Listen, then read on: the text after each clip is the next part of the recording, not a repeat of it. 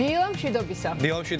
დღეს 22 ოქტომბერია, დილას თქვენთან ერთად ვაკო ქვაჩახია და ეკა სამხარაძე გავატარებთ და შემდეგი 2 საათნახევრის მანძილზე ჩვენ გაგიზიარებთ წარმატებული დილის ფორმულას. დიახ, ნამდვილად ბევრი ფორმულა არსებობს, მაგრამ ყველაზე მთავარი არის დილის ფორმულა, იმიტომ რომ მე თუ დილას ცუდად დაიწყებ, მე ყველაფერი ცუდად მიდის და პირიქით თუ დილას კარგად დაიწყებ, მე ყველაფერი კარგად როგორც წესი გრძელდება. ნამდვილად ასეა ვაკო. მოდი უთხრათ გადაცემის მთავარი თემები ჩვენს მაყურებელს. 2018 წელს საქართველოში პირველად ჩატარდა ტყუის კომპონენტის კვლევა. ტყუის დონის განსასაზღვრად ვენური სისხლის სინჯები შეგროვდა 2-დან 7 წლის 1578 ბავშვთან საქართველოს მასშტაბით. კვლევის შედეგების მიხედვით საქართველოში ბავშვების 25%-ის სისხლში ტყუის შემცველობა მერყეობს 5-დან 10 მიკროგრამ დეცილიტრის ფარგლებში, რაც მიუთითებს მსუბუქ მატებაზე. ხოლო ბავშვების 16%-ის სისხლში ტყუის შემცველობა ტოლია ან აღემატება 10 მიკროგრამ დეცილიტრს.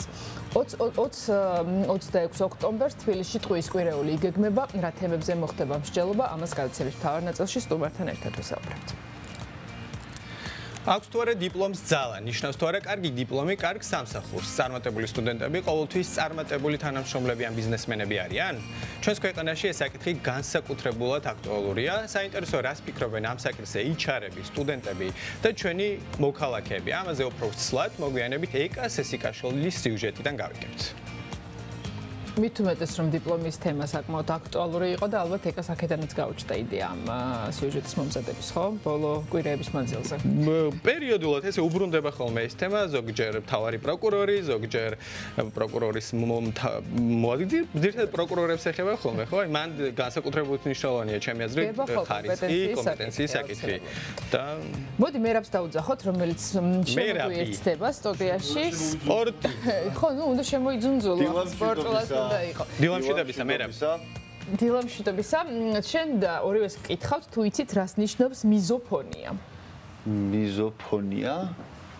არის. იცი, დავინახე რომ ეწერაში. ხო, რაღაცა განმარტებას? კი, ეს არის ერთგვარი, პრინციპში აშლილობა, ერთგვარი მსუბუქი აშლილობა, ყოველდღიურობის ხმებს თუ ჭკუიდან გადაყავხართ, ესე იგი გაქვთ მიზოფონია, ეს შეიძლება იყოს ხმამაღლა, ჭამა, სითხის ხუპვა, ენის წკაპნა. ანუ მაგაზე თუ ღიზიანდები, ესე იგი მიზოფონია მაქვს?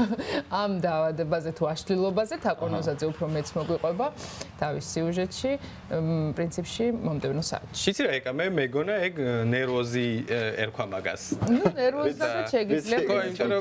ხო, ნუ მსუბუქი აშლილობა შეიძლება ესე ჟღერს ხმამაღლა, მაგრამ ასე არის. მიზოფონია რა ესე ჟღერს. სწორად ამბობ მიზოფონია, კი ბატონო. მოდი უფრო მეც საშუალება რომ თაკო მოგვიყვება. რა იწევს ამას? მე გითხომ აქ, ანუ ეს მიზოფონია ხო არის, რაც ჩამოთვალე იმ ხმებზე რომ ნერვები გეშლება და ღიზიანდები. ჩამოთვლილის გარდა. ხო, კი ბატონო, მაგრამ საკუთი რაღაც წვნიანი თხრეპაზნებები მეშლება, რატო არის მიზოფონიის ბუნებრივი? იცი რა, მან მხოლოდ თუ არ ვწდები.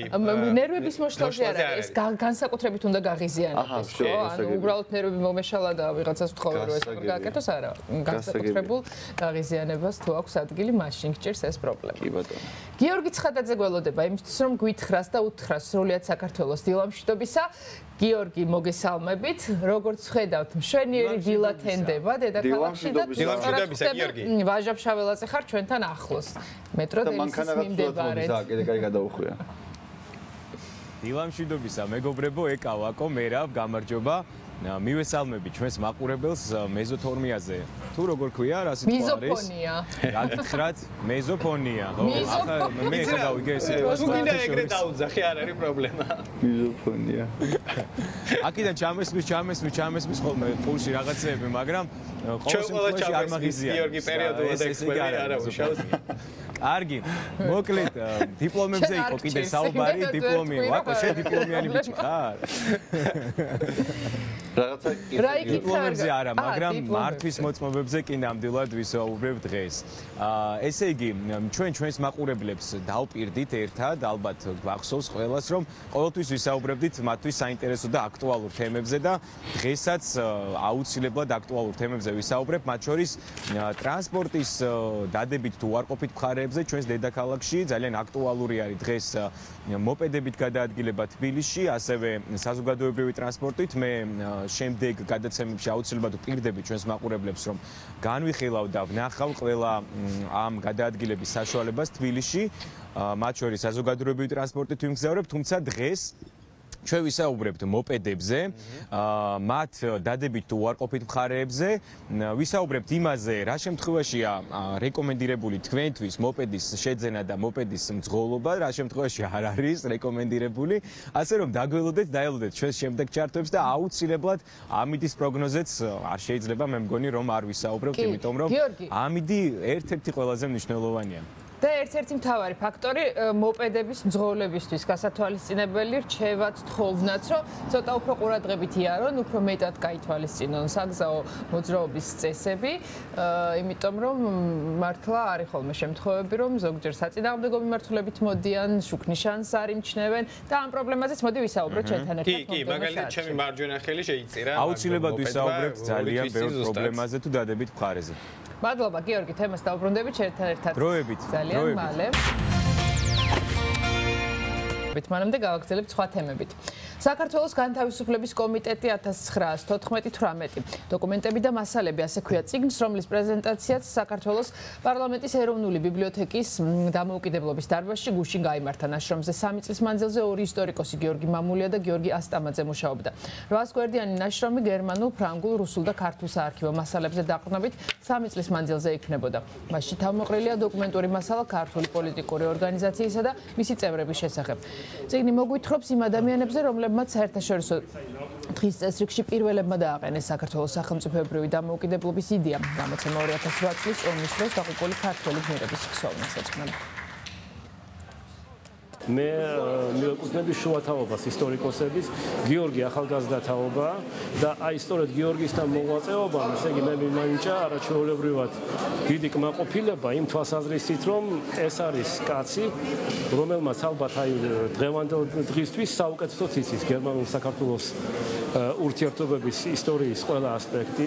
წიგნი მნიშვნელოვანია გამომდინარე იქიდან, რომ მასში წარმოდგენილია ფაქტობრივად თემის გარშემო სხვადასხვა თითქმის ყველა არქივში გაფანტული მასალები და ეს მასალები ქართული მკითხველისთვის უკვე რეალურად ხელმისაწვდომია ქართულ ენაზე ერთ გამოცემაში. საგამოფენო სივრცე ვანდა ირინა ქურთიშვილის პერსონალურ გამოფენას მასპინძლობს. TB Confidential, ასე ქვია ექსპოზიციას, რომელიც გერმანიაში მცხოვრებმა მხატვარმა თბილისს მიუძღვნა. სამშაბლოში ეს პირველი პერსონალური გამოფენა. ექსპოზიცია მოიცავს ბოლო 3 ათწლეულის განმავლობაში თბილისის თემაზე შექმნილ ნამუშევრებს, რომელიც სხვადასხვა მიმართულებებს აერთიანებს: გრაფიკა, ილუსტრაცია, კოლაჟსა და ფოტოგრაფიას. გამოფენაზე მისულ დამთვალიერებელს მხატვრის სცენოგრაფიული ესკიზების ხილვაც შეეძლება. 126 ნამუშევრიდან შემდგარი ექსპოზიცია გამოფენა ვანდაში დღეს 17 საათზე გაიხსნება და 3 ნოემბრამდე გაგრძელდება. მთელი ჩემი ეს ფიქრები ტრიალებს ხოლმე ქალაქ თბილისის გარშემო, სადაც დავიბადე, გავიზარდე, ვსწავლობდი. და ძალიან საინტერესოა, რომ ეს რაღაცა საფუძველი არსებობს ესეთი შემოქმედებითი. ჩვენ საზოგადოებას ძალიან საინტერესო გამოფენაელით და სანახაობა ვფიქრობ, რომ არავის გულგრილს არ დატოვებს, იმიტომ რომ ირინას ნამუშევრები გამოირჩევა საოცარი პროფესიონალიზმის, წყინვალე გრაფიკა აქვს წარმოდგენილი. შემოგვიერთდა სალომე მომცემლიძე, ჩვენი ჟურნალისტი, დილომშვიდობისა სალომე. სალომე მეტად ესეთ მნიშვნელოვან თემაზე ისაუბრებს, ფრინველებს და ცხოველებს რაც შეეხება. ფრინველები და ცხოველები სალომეს თემებია, ძირითადად მათი პრობლემები. ასე შენი თემებია ფილმი, ხო? ფილმები. ასე რომ ეხლა რა ინფორმაციასაც წავიკითხავ, შენთვისაც მნიშვნელოვანი მოსასმენია ეს. 2019 წელს საკულტო ამერიკელი რეჟისორი კვენტინ ტარანტინო თავისი ახალი ფილმით ერთხელ ჰოლივუდში კინოში ხმაურით დაბრუნდა. როგორც ტარანტინოსთვისაა ჩვეული, მისი ახალი ფილმი სკანდალში გაიხვა. სურათს სხვადასხვა დეტალის გამო აკრიტიკებდნენ, თუმცა ყველაზე აქტუალური მასში ბრიუს ლის პროტოტიპის ისეთი სახით წარმოჩენა, რამაც მსახიობის გულშემატკივრები და ოჯახის წევრები გაანაცხენა. პრემიერა 25 ოქტომბერს იყო დაგეგმილი, მანამდე კი ბრიუს ლის შვილმა შენონ ლიმ ჩინეთის ეროვნული ფილმის ადმინისტრაციას მიმართა. ფილმიდან ის სცენები ამოეყოთ, რომელშიც მამამისი დამამცირებლად იყო ნაჩვენები. კინოს დისტრიბუტორი კომპანიები ასეთ მოთხოვნებს ხშირად თანხმდებიან, მიზეზი მარტივია, ისეთი დიდი ქვეყანა როგორც ჩინეთია შემოსავლების მაჩვენებელს ზრდის, თუმცა ტარანტინომ არ დაუშვა, რომ მისი ფილმი ცენზურის ქვეშ მოქცეულიყო და კადრების ამოჭრაზე უარი განაცხადა. სავარაუდოდ ჩინეთში ამ ფილმის ჩვენება აღარ შედგება და მოსახლეობა მხოლოდ პირატული ვერსიების მოპოვებას შეძლებს. ვერ ქონია კარგი იუმორისტნობა ბრუს ლის შვილს და თან მგონია რომ ასეთი დეტალები კიდევ უფრო მეტად სალაპარაკოს ფილმს და უფრო მეტ ინტერესს იწვევს. არა და ეს მონაკვეთი ნანახი გააქვთ? ამი არა. ახლაც იყო ხო? არ ვიცი ხო ვერ დავინახე, ანუ ის მომენტია, რომ უბრალოდ მოკიდებს ხელს ბრედ პიტი და ესე მიანარცხებს იმაზე რა ქვია, მანქანას. მეტი არაფერი არ ხდება, ნუ დიალოგია ძალიან ისეთი. ხო, მაგრამ შეურაცხყოფად მიიღეს ეს, იმიტომ რომ ასე მარტივად არ შეიძლება ბრუსლის დამარცხება. ეს იყო, მაგრამ მეც ასე მგონია, რომ ეს ხმაური ზუსტად იმისთვის არის ხოლმე, რომ იქ უარი თქვეს, ამაზე ტარანტინო არ დათანხმდა, რომ უფრო მეტად გამძაფრდეს ინტერესი. კი, რა თქმა უნდა. ისედაც ტარანტინოს დამახასიათებელი პერსონაჟები არიან, უბრალოდ ფილმში წარმოჩენილი. კიდევ ერთ კინოფესტივალზე გიამბობთ ცნობილმა ამერიკელმა რეჟისორმა სტივენ სოდერბერგმა ცოტა ხნის წინ გადაიღო ახალი ფილმი, რომელიც გამოსვლისთანავე სკანდალში გაეხვა. The Landromat. ასე ქვია მის ახალ ნამუშევარს, რომელშიც ჰოლივუდის ცნობილი მსახიობები თამაშობენ. ვარსკვლავური შემადგენლობის გარდა ამ ფილმს ის დეტალიც გამოარჩევს, რომ ის ნამდვილ ისტორიას ეფუძნება. კერძოდ კი პანამის დოკუმენტების ცნობილ სკანდალს. ამის ეპიცენტრში იორგენ მოსაკი და რამონ ფოსეკა მოექცნენ, რომლებიც თავიანთი იურიდიული კომპანიის საშუალებით აწარმოებდნენ სხვადასხვა კლიენტებისთვის ოფშორულ ანგარიშების გახსნას. რა თქმა უნდა, სტივენ სოდერბერგს თავის ფილმში რეალური მოვლენების გაცოცხლებისას არც ამ ორი ადამიანის წვლილის აღნიშვნა დავიწყებია, რამაც მათი აღშფოთება გამოიწვია. იურგენ მოსაკმა და რამონ ფონსეკამ სასამართლოში შეიტანეს სარჩელი, რადგან ისინი მიიჩნევდნენ, რომ ფილმი ფაქტებს დამახინჯებულად აღწერს და მათ უპირობო დამნაშავებად მიიჩნევს. ამის გამო მათ ფილმის ჩვენების შეჩერებაც კი სურდათ. სასამართლომ ეს მოთხოვნა სამართლებრივად მიუღებლად ცნო და ფილმის პრემიერა კინოთეატრებში 27 სექტემბერს დაუპყრობლად შედგა. Netflix-ზე კი მისი ნახვა 18 ოქტომბრიდანაა უკვე შესაძლებელი. მოკლედ იგივე პრობლემა მაინც არ დათანხმდნენ. ხო, ესეც მე მაინც მგონია, რომ ჩვეულებრივი მარკეტინგია რა, ანუ იმისთვის რომ ფილმზე ჩვენ ახლა ვისაუბროთ, ასეთი ლეგენდები და ისტორიები ხელოვნურად შეიძლება რომ მარკეტინგი ამ ფილმს არ ჭირდება, ისეთი მსახიობები თამაშობენ უკვე მომდახურება. ვიცი რა, მე მგონი უკვე ის იმდენი ფილმია და ფაქტობრივად ყველა ფილმში ისეთი ცნობილი სახეები თამაშობენ, ეს აღარ არის. ხო, შეიძლება. განსხვავებული სიახლე და რაღაც ჭირდება ხოლმე ისტორიას, რის გამოც ეს შეიძლება სალაპარაკო გახდეს. კი ბატონო და აშკარად ამართლებს ესეთი ხერხები. იმიტომ რომ ჩვენ ახლა იმიტომ რომ ფაქტია რომ ამაზე ვსაუბრობთ. თქვენ თუ იცით რას ნიშნავს სუშეფი? ეს არის შეფის მარჯვენა ხელი. სუშეფი ქვია ახალ რუბრიკას, რომელსაც ყოველ ხუთშაბათს აჩო და ქეთო შემოგთავაზებენ. მათთან სტუმრად სხვადასხვა სფეროს წარმომადგენლები მივლენ და შეეცდებიან მხოლოდ სიტყვიერი კარნახით მათთვის სრულიად უცხო კერძი მოამზადონ. აჩო ზამბახიძე დღევანდელ სტუმართან ერთად შემოგვიერთდება.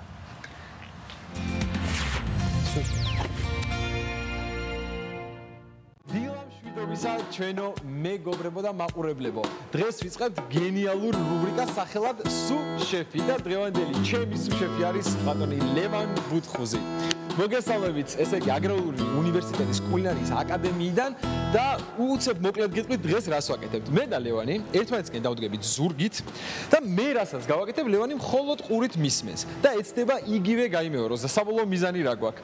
საბოლოოდ ქეთო როდესაც შემოცულდება ჩვენ სამზარეულოში, ლევანი ვერ უნდა მიხვდეს ჩემი გაკეთებული რომელია, კერძი და შენი რომელი. ანუ უნდა ვეცადოთ რომ იდენტური გავაკეთოთ ორივე. ამიტომ შემდეგ ჩართონდეთ, დაგვეველდეთ და დაგიბრუნდებით კერძით. სათხარ? რა თქმა უნდა.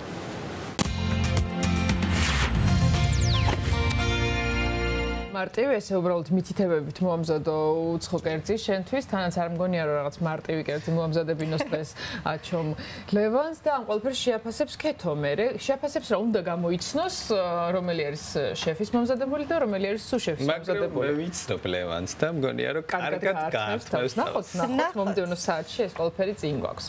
ქალაქში სადაც ცხოვრობთ მარტო არ ვართ, შეიძლება ვერც ამჩნევდე, მაგრამ ამ ქალაქში შენთან ერთად გარეული ცხოველები და ფრინველები ცხოვრობენ. ქალაქი იზრდება, იცვლება და ჩვენი მეზობლების საარსებო გარემოც დღითი დღე მცირდება.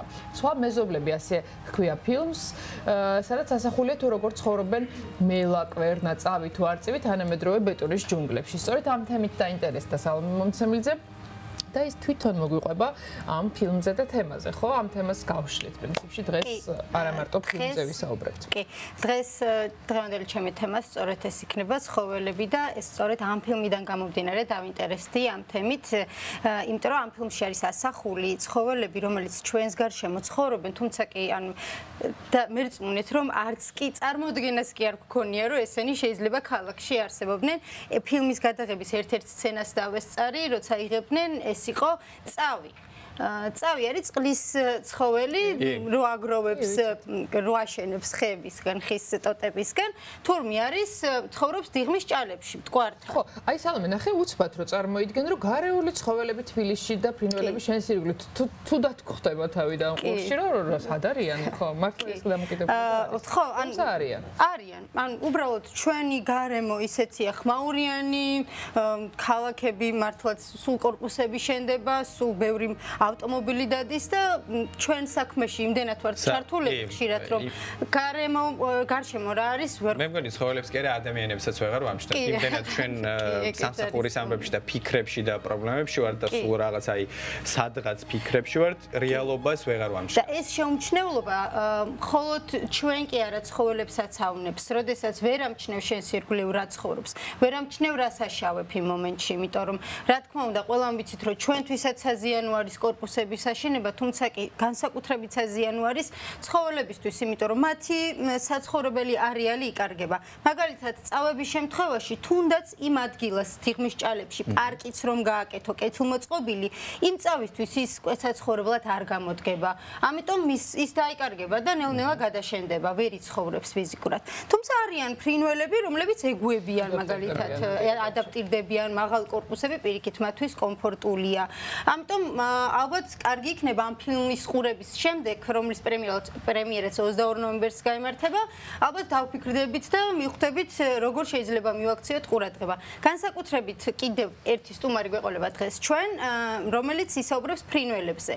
როგორ შეიძლება შევუწყოთ ხელი, რომ ადაპტირდნენ ჩვენს გარემოზე და როგორ დავეხმაროთ მათ, მისთვის რომ მოერგონ, ასე ვთქვათ, სიტუაცია. შეიძლება არც გვიფიქრია, მაგრამ ფრინველებს ზუსტად ეს ცათამბჯენები და მაღალი კორპუსები საშინელ საფრთხეებს უქმნია, ხო? ეს არის მთელი მსოფლიოს პრობლემა, მხოლოდ საქართველოში არ არის, უბრალოდ საქართველოში ბოლო პერიოდია, რაც დაიწყეს ცენტრშიც უკვე ცათამბჯენების აშენება. ეს დიდი პრობლემაა, მით უმეტეს, როდესაც შუშით შემინულ შენობებს აკეთებენ. ამ შემთხვევაში ფრინველი მას ვერ აღიქვავს და ხშირ შემთხვევაში ეჯახება.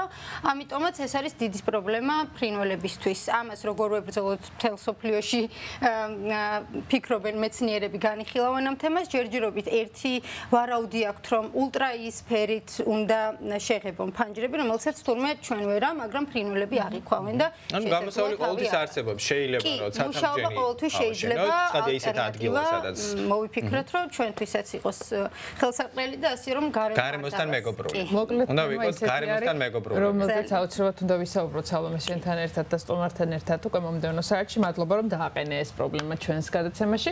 გავაგზავნოთ, მოდი გიორგი ცხადაძესთან ერთად დღეს ის სკუტერის მართვას აითვისებს და პირდაპირ ეთერში შემოგვიერთდება, რა თქმა უნდა. გიორგი, კიდევ ერთხელ მოგესალმებით. კიდევ ერთხელ დილამშვიდობისა ეკა, მოგესალმებით. პირდაპირ გეტყვით რომ არ ვიცი და ერთხელ ვიჯექი მარტო ცხოვრებაში სკუტერზე ისიც ცოტა სახიფათოდ მარცხით დასრულდა, კრახით დასრულდა ჩემი დაჯდომა, თუმცა დღეს იმედია პირდაპირ ეთერში.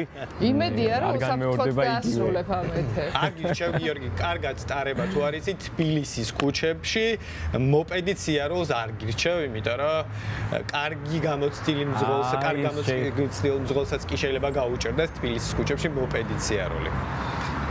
აი, შენ ძალიან საინტერესო თემა წამოჭერი, ვაკო და ამ თემას აუცილებლად გავშლით. ესე იგი, მე მანქანის მძღოლი ვარ, ავტომობილის მძღოლი ვარ, თუმცა მოპედის მძღოლები რამდენად არის, მოკლედ, ჩვენი დედაქალაქისთვის შესაფერისი ეს გადაადგილების საშუალება, რამდენად პრობლემებთან, რამდენად გამოწვევებთან არის დაკავშირებული ჩვენი ქალაქის ინფრასტრუქტურა და ზოგადად რა დადებითი და უარყოფითი მხარეები აქვს ამ, ასე ვთქვათ, ძალიან საინტერესო, ძალიან სახალისო და ძალიან მოქნილ გადაადგილების საშუალებას ამ ყველაფერზე ლუკა დაგვეხმარება რომ ვისაუბროთ. ლუკა, პირველ რიგში დილამშვიდობისა. ესე იგი, პირველ რიგში არის შლემი, ხო? ნაცვლები არის ჩაფხუტი. აი, ხედავ მე როგორი ცუდი სიტყვებით ვსაუბრობ. უკაცრავად. ჩაფხუტი, რომელიც ყველაზე მნიშვნელოვანია, რომ გავითვალისწინოთ, სანამ მოპედზე დავჭდებით. აუცილებელია ამის მოხმარება პირველ რიგში.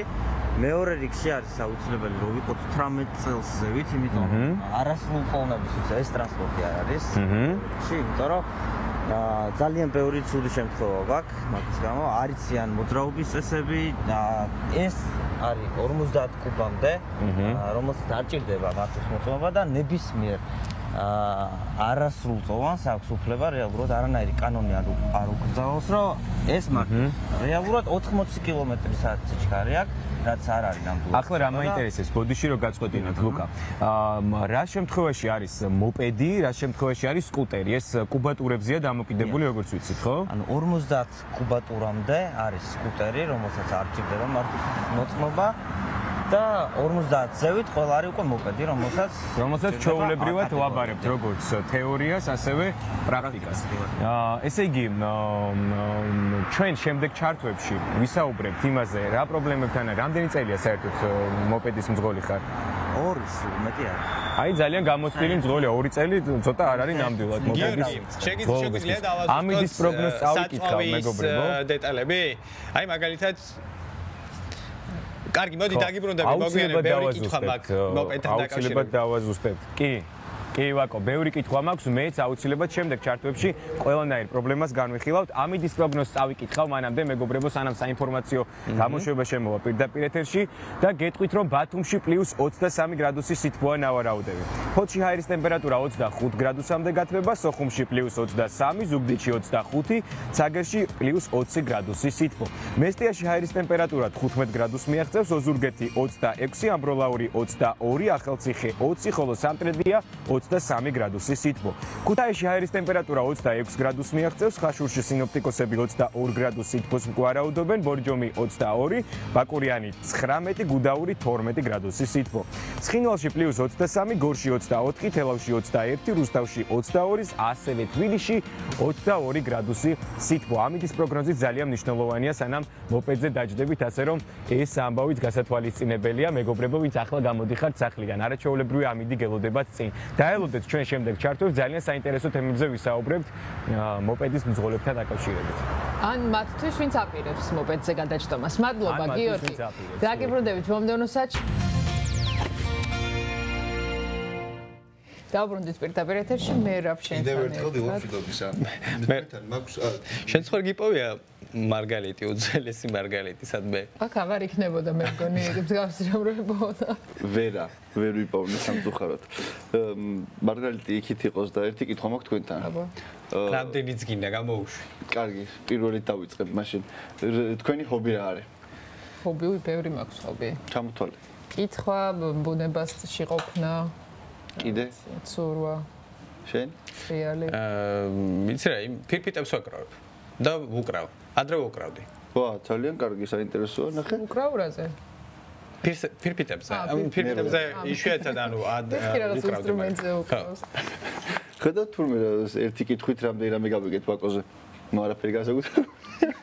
ისიც მაგინდა. რატო დაიწყე?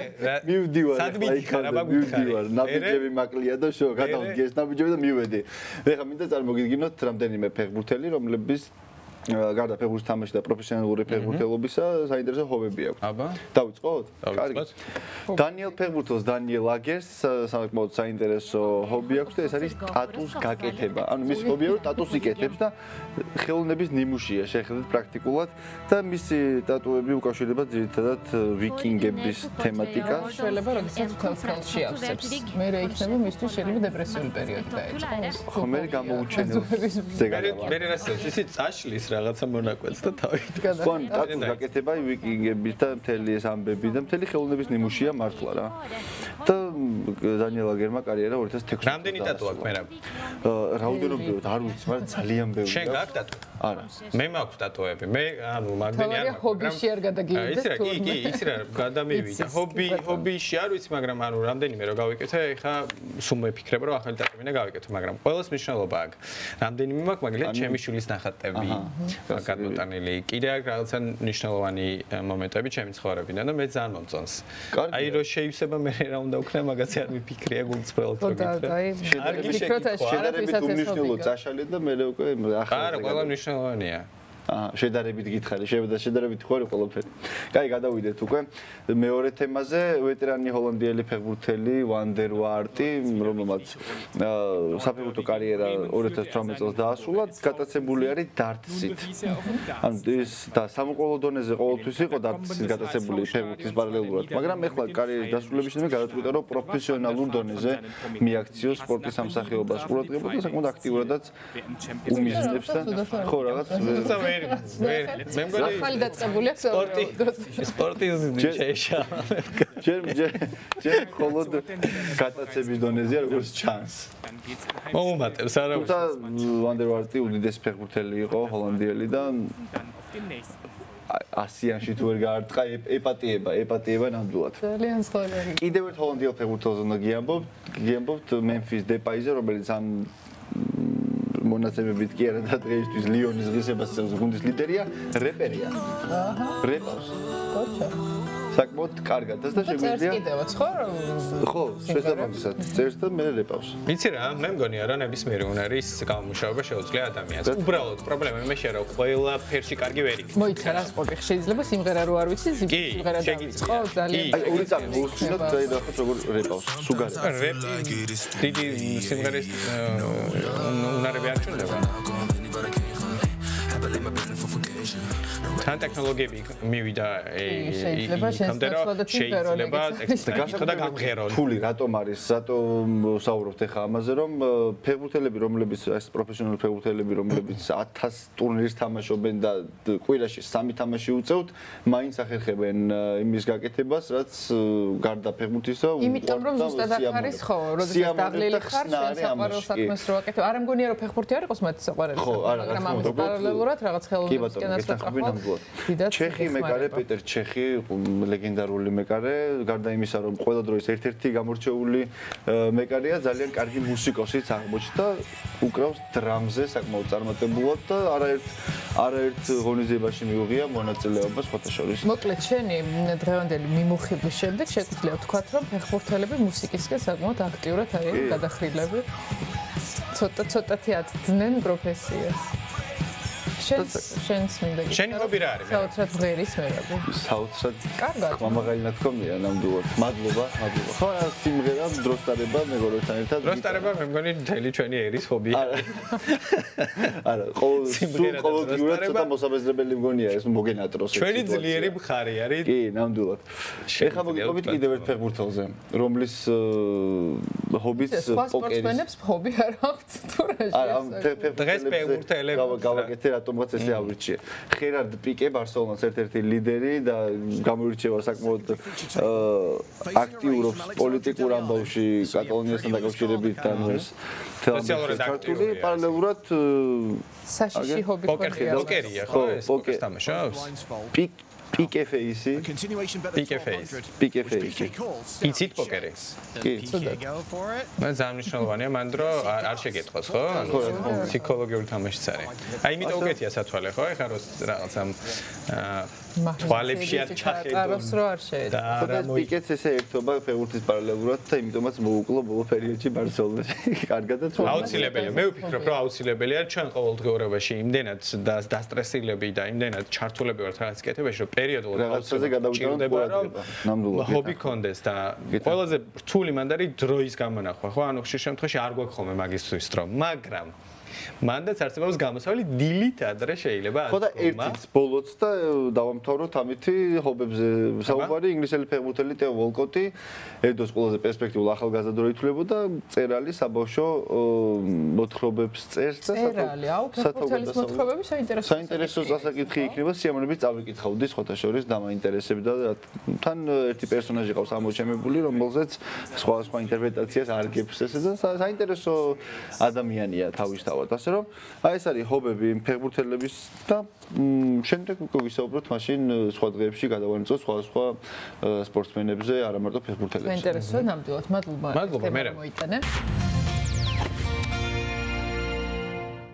დაუბრუნდით პირდაპირ ეთერში მე რა შენ კიდევ ერთხელ დილობშიდობისა მეთან მაქვს შენ სხვა გიპოვია მარგალიტი უძველესი მარგალიტი სადმე აქ აღარ იქნებოდა მე მგონი მსგავსი რომ როებოდა ვერ ვიპოვნე სამწუხაროდ მარგალიტი იქით იყოს და ერთი კითხვა მაქვს თქვენთან რამდენიც გინდა გამოუშვი კარგი პირველით დავიწყებ მაშინ თქვენი ჰობი რა არის ჰობი ბევრი მაქვს ჰობი ჩამოთვალე კითხვა ბუნებაში ყოფნა კიდე ცურვა შენ რეალი ვიცი რა იმ ფირფიტებს ვაკრავებ და ვუკრავ ადრე ვუკრავდი ვა ძალიან კარგი საინტერესოა ნახე უკრავ რაზე ფირფიტებზე ფირფიტებზე იშვიათად ანუ ინსტრუმენტზე უკრავს ხედავ თურმე ერთი კითხვით რამდენი გავიგეთ ვაკოზე ნუ არაფერი გასაგუთა ისიც მაგინდა რატო დაიწყე მივდივარ სადმე იქარა მაგუთხარი ნაბიჯები მაკლია და შო გადავდგეს ნაბიჯები და მივედი ეხლა მინდა წარმოგიდგინოთ რამდენიმე ფეხბურთელი რომლების გარდა ფეხბურთის თამაში და პროფესიონალური ფეხბურთელობისა საინტერესო ჰობები აქვს. აბა. დავიწყოთ? კარგი. დანიელ ფეხბურთელს დანიელ აგერს საკმაოდ საინტერესო ჰობი აქვს და ეს არის ტატუს გაკეთება. ანუ მის ჰობია რომ ტატუს იკეთებს და ხელოვნების ნიმუშია შეხედეთ პრაქტიკულად და მისი ტატუები უკავშირდება ძირითადად ვიკინგების თემატიკას. შეიძლება როდესაც თავს ხელში ავსებს. მე რა იქნება მისთვის შეიძლება დეპრესიული პერიოდი დაეწყოს. ხო მე გამოუჩენელს ზეგარავა. მე რასაც ისე წაშლის რაღაცა მონაკვეთს და თავით გან ტატუს გაკეთება ვიკინგების და მთელი ეს ამბები და მთელი ხელოვნების ნიმუშია მართლა რა. და დანიელ აგერმა კარიერა 2016 წელს. რამდენი ტატუ აქვს მე რა? რაოდენობრივად არ ვიცი, მაგრამ ძალიან ბევრი. შენ გაქვს ტატუ? არა. მე მაქვს ტატუები. მე ანუ მაგდენი არ მაქვს. ჰობიში არ გადაგივიდეს თუ? იცი რა, გადამივიდა. ჰობიში არ ვიცი, მაგრამ ანუ რამდენიმე რო გავიკეთე, ეხა სულ მეფიქრებ რომ ახალი ტატუები უნდა გავიკეთო, მაგრამ ყველას მნიშვნელობა აქვს. რამდენიმე მაქვს, მაგალითად ჩემი შვილის ნახატები. გადმოტანილი. კიდე აქვს რაღაცა მნიშვნელოვანი მომენტები ჩემი ცხოვრებიდან და მე ძალიან მომწონს. აი რო შეივსება მე რა უნდა ვქნა, მაგაზე არ მიფიქრია გულწრფელად რო გითხრა. შედარებით უმნიშვნელო წაშალე და მე უკვე ახლა არა, ყველა მნიშვნელოვანია. შედარებით გითხარი, შედარებით ხوارი ყველაფერი. კაი, გადავიდეთ უკვე მეორე თემაზე, ვეტერანი ჰოლანდიელი ფეხბურთელი ვანდერ ვარტი, რომელმაც საფეხბურთო კარიერა 2018 წელს დაასრულა, გატაცებული არის დარტსით. ანუ ეს და სამოყოლო დონეზე ყოველთვის იყო დარტსით გატაცებული ფეხბურთის პარალელურად, მაგრამ ეხლა კარიერის დასრულების შემდეგ გადაწყვიტა, რომ პროფესიონალურ დონეზე მიაქციო სპორტის სამსახიობას ყურადღება და საკმაოდ აქტიურადაც უმიზნებს და ხო რაღაც მე მგონი ახალი დაწყებული აქვს სპორტიზმი შეშალა. ჯერ მხოლოდ გატაცების დონეზეა როგორც ჩანს. მომუმატებს არა. თუმცა ვანდერ ვარტი უდიდესი ფეხბურთელი იყო ჰოლანდიელი და ასიანში თუ ვერ გაარტყა ეპატიება ნამდვილად. ძალიან სწორი. კიდევ ერთ ჰოლანდიელ ფეხბურთელზე უნდა გიამბობთ მემფის დეპაიზე, რომელიც ამ მონაცემებით კი არა და დღეისთვის ლიონის ღირსებას გუნდის ლიდერია, რეპერია. რეპავს. კოჩა. საკმაოდ კარგად და შეგვიძლია. წერს კიდევაც ხო? ხო, შესაბამისად წერს და მე რეპავს. ვიცი რა, მე მგონი არა ნებისმიერი უნარის გამომუშავება შეუძლია ადამიანს. უბრალოდ პრობლემა იმაშია რომ ყველა ფერში კარგი ვერ იქნება. მოიცა რა სპორტი შეიძლება სიმღერა რო არ ვიცი, სიმღერა დავიწყო ძალიან. აი ორი წამი მოусმინოთ და ნახოთ როგორ რეპავს. სუგარი. რეპ დიდი სიმღერის უნარები არ ჩნდება. თან ტექნოლოგიები მივიდა შეიძლება შეიძლება ტექსტი და გამღერონ. ფული რატომ არის? რატომ საუბრობთ ახლა ამაზე რომ ფეხბურთელები რომლებიც ეს პროფესიონალური ფეხბურთელები რომლებიც 1000 ტურნირს თამაშობენ და კვირაში 3 თამაში უწევთ, მაინც ახერხებენ იმის გაკეთებას, რაც გარდა ფეხბურთისა იმიტომ რომ ზუსტად აქ არის ხო, როდესაც დაღლილი ხარ, საყვარელ საქმეს რო აკეთებ. არ მგონია რომ ფეხბურთი არ იყოს მათი საყვარელი საქმე, მაგრამ ამის პარალელურად რაღაც ხელოვნებისკენაც ვწახვალ. ჩეხი მეკარე პეტერ ჩეხი ლეგენდარული მეკარე გარდა იმისა რომ ყველა დროის ერთ-ერთი გამორჩეული მეკარეა ძალიან კარგი მუსიკოსიც აღმოჩნდა უკრავს დრამზე საკმაოდ წარმატებულად და არაერთ ღონისძიებაში მიუღია მონაწილეობა სხვათა შორის მოკლედ შენი დღევანდელი მიმოხილვის შემდეგ შეგვიძლია ვთქვათ რომ ფეხბურთელები მუსიკისკენ საკმაოდ აქტიურად არიან გადახრილები ცოტათი აცდნენ პროფესიას შენს მინდა გითხრა. შენი ჰობი რა არის? საოცრად ღერის მერაბი. საოცრად. კარგად. მამაღალი ნათქვამია ნამდვილად. მადლობა. ხო, სიმღერა დროს დარება მეგობრებთან ერთად. დროს დარება მე მგონი მთელი ჩვენი ერის ჰობია. არა, ყოველდღიურად ცოტა მოსაბეზრებელი მგონია ეს მოგენატროს. ჩვენი ძლიერი მხარი არის. კი, ნამდვილად.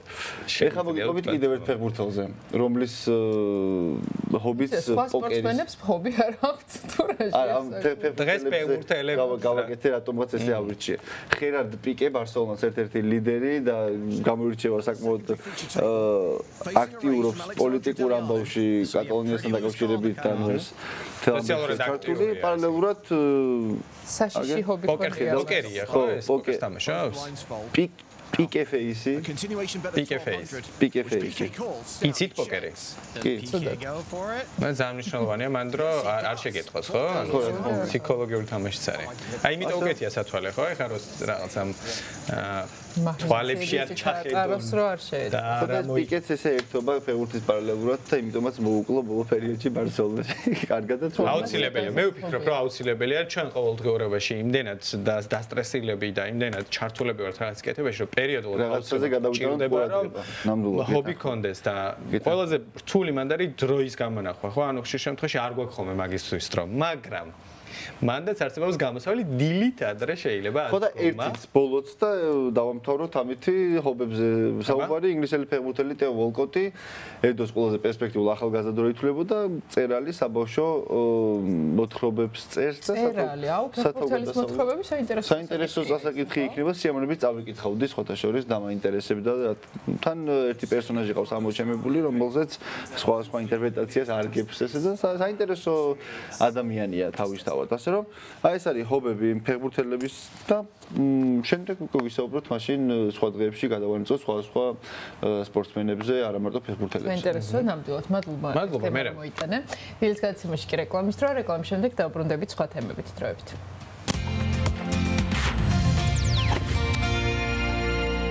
დაუბრუნდით პირდაპირ ეთერში მერაბი ჩავანაცვლეთ სალომეთი იმიტომ რომ დავისაუბროთ მასთან ერთად ძალიან მალე ჩიტების და ცხოველების პრობლემებზე თუმცა მანამდე გადაცემის სხვა მთავარ თემებს შეგახსენებთ ტყვის მინიმალური ჯანმრთელობისთვის უსაფრთხო კონცენტრაცია ადამიანის ორგანიზმში არ არის დადგენილი თუმცა მსოფლიო ჯანდაცვის ორგანიზაციის რეკომენდაციების შესაბამისად სხვადასხვა მასშტაბის საზოგადოებრივი ჯანდაცვითი ღონისძიებები უნდა დაიგეგმოს როდესაც ვენურ სისხლში ტყვის შემცველობა ტოლიან აღემატება 5 მიკროგრამ დეცილიტრს კვლევებმა აჩვენა რომ დასავლეთ საქართველოში ბავშვებს სისხლში ტყვის შედარებით მაღალი მაჩვენებელი აქვს. კვლევის შედეგებსა და სახელმწიფოს გეგმებზე უკვე გადაცემის მთავარ ნაწილში 9 საათის შემდეგ ვისაუბრებთ სტომართან ერთად. თუჩკოიდან გადახალყავთ ისეთ ხმებს, როგორიც არის ხმამაღლა ჭამა, სითხის ხრუპვა, ენის წყლაპუნი, ძველი საათის ჩხაკუნი თუ თითების ტკაცუნი დიდი ალბათობით მიზოფონია გჭირს. ამ იშვიათი აშლილობის შესახებ თაკო ნოზაძე მოგვიყვება სიუჟეტში მოგვიანებით. მოდით ახლა ვისაუბროთ ტექნოლოგიებზე, იმ ტექნოლოგიებზე, რომელიც ისეთი უცნაურია და გვაკვირვებს. თან ONG მოგვაწოდა ეს კი, ONG-ის საიტიდან გვაქვს ამოღებული ეს ინფორმაცია, მათი დახმარებით მოვიპოვეთ. მექანიკური საფრთხობელი, ალბათ ყველას გახსოვთ, უდიპლომა სასიძოს ბიჭიკოს მექანიკური საფრთხობელა და ის შეშინებული ვარდენის რეაქციაც გემახსოვრებათ, როგორ შეხვდა ახალ ტექნოლოგიებს. ვინ იცის რომ არა კომუნისტური წყობა, იქნებ ბიჭიკოს სტარტაპი წამოეწყო, ბევრი ფული ეშოვა და ახლა მისი დაარსებული კომპანია სხვადასხვა ინოვაციებს შემოგთავაზებდა. ერთ-ერთი ასეთი მოწყობილობა, რომელიც ბიჭიკოს შეეძლო შექმნა, ჰოლანდიურმა Bird Control Group-მა გამოიგონა. Agrilaser თუ არ ვცდები, ასე ქვია ქვემეხს, რომელიც ფრინველებს დააფრთხობს. მოწყობილობა საკმაოდ ძვირია, ცალის ღირებულება 10,000 ამერიკულ დოლარს შეადგენს, თუმცა თუ შედეგებით ვიმსჯელებთ, აშკარად ღირს. ლაზერები ორეგონის შტატში პირველად გამოსცადეს, ერთ-ერთ ფერმაში განათავსეს და როგორც მეპატრონეები ამბობენ, ზარალი 99%-ით, ანუ $99,733 შეამცირეს. და საკმაოდ ეფექტურიც არის, ხო, კადრში ჩანს ლაზერის თან უსაფრთხოა, ხო? ლაზერის სიღვით უბრალოდ აფრთხობს. ალბათ იმედს ვიქონიებ, რომ თან სალომე არ გაგვიბრაზდება ამ ტექნოლოგიებს რო უკეთებთ, ესე თქვათ, რეკლამას. რატომ მოსავალს ჭირდება დაცვა? კი, მოსავალს დაცვა ჭირდება და კარგი იქნება თუ რაღაც ჩვენ ტექნოლოგიებს გამოვიყენებთ იმისთვის, რომ უსაფრთხოდ დავაფრთხოთ იქნება. თუმცა კი ფრინველებს მაინც აქვს სარგებელი, ისინი მავნე მწერებს ანადგურებენ, ასე რომ თლაც ესე მოშტო არ არის. მოსავალს რომ არ გაანადგურონ ამისთვის შეიძლება. მე ბიჭიკოს საფრთხელის მომხრეობა ოქროს ის გვაქვს დასაჭერი, რა ქვია? შუალედი, ხო.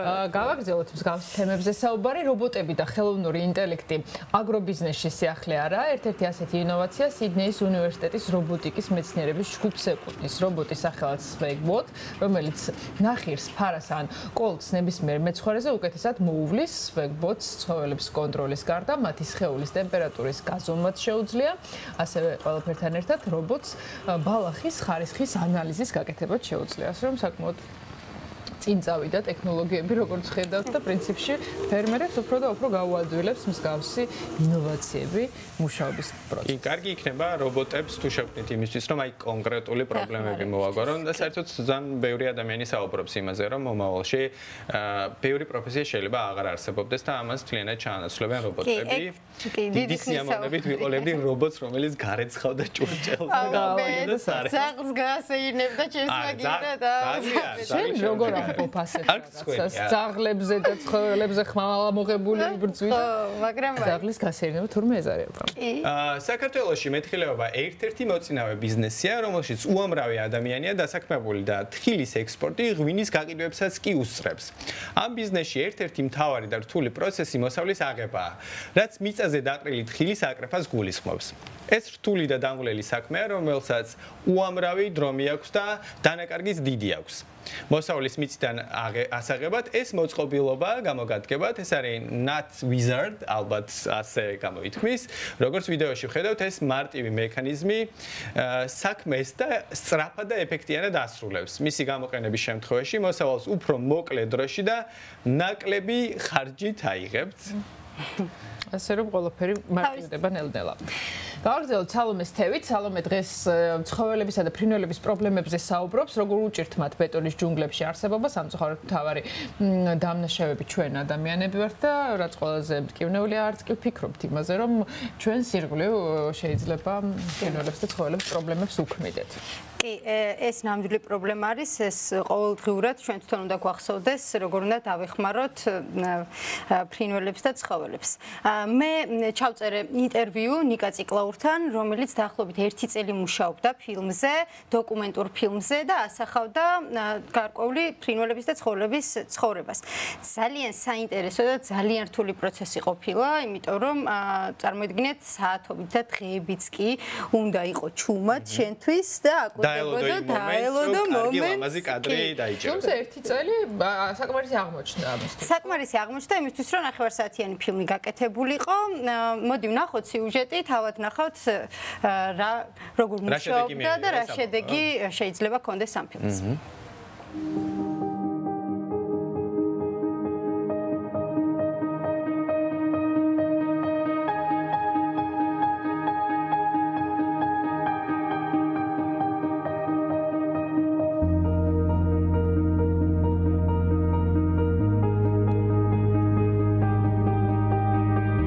ჩვენ აქ ვართ იღმის ჭალებში, გლანის ხიდის მიმდებარედ. როგორც ხედავთ, შუა თბილისში არის ჯერ კიდე ჭალები შემორჩენილი და აქ რატომ მოვედით? აი აქ კუნძული რო არის. მტკვარზე არის ერთადერთი ადგილი თბილისში, სადაც ცხოვრობს წავი. წავს აქ ბუნაგი, გამოიყვანა ლეკვები და მოხვდა ჩვენ ფილმში, რომელსაც ქვია სხვა მეზობლები.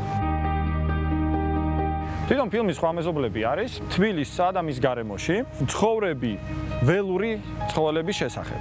მაგიტომ დავარქვით ამ ფილმს სხვა მეზობლები, იმიტომ რომ ჩვენ მეზობლები არიან, ძალიან ბევრია სინამდვილეში ცხოველი და ფრინველი, რომელიც თბილისში ცხოვრობს, მაგრამ უმეტესობად არავინ არ იცის ამის შესახებ. ფილმში არიან არწივები, მტაცებელი ფრინველები, წავები, მელიები, ეს ყველაფერი ჩვენს ირგვლივ არის. ქალაქი რა თქმა უნდა იზრდება და ნელ-ნელა უფრო და უფრო მეტ ტერიტორიას იკავებს, რომელშიც ადრე ცხოვრობდნენ ეს ცხოველები, მაგრამ მაინც აღწევენ შიგნით. და რატომ მნიშვნელოვანია ამ ფილმის გადაღება? და რატომ მნიშვნელოვანია ამ ფილმის ნახვა ყველასთვის? იმიტომ რომ ვიცოდეთ ვინ არიან ჩვენთან, ვინ ცხოვრობენ ჩვენს ირგვლივ. ამის შესახებ გადავიღეთ ფილმი გერმანიის თანამშრომლობის სააგენტოს დაფინანსებით. ფილმის პრემიერა იქნება 22 ნოემბერს.